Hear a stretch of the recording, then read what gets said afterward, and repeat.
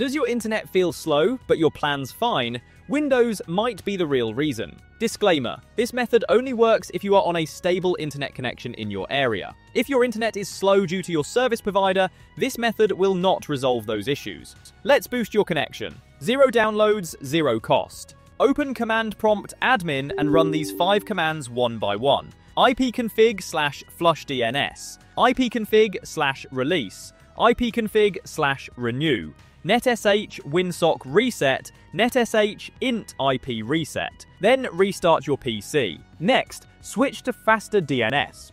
Go to Settings, then Network and Internet, then select Ethernet if you're hardwire, and if you're on a Wi-Fi network, pick the Wi-Fi network you use.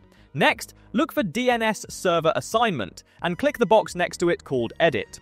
Now switch it from automatic to manual, and tick IPv4 and enter the following addresses. The first section for preferred will be 1.1.1.1, leaving the other option default.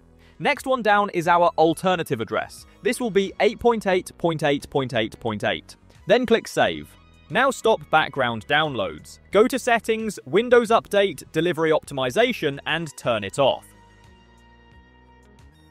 Restart, run a speed test, and enjoy 10 to 20% faster internet, all free. I'm Debug Haven, drop a comment if it worked, and subscribe for smarter tech fixes.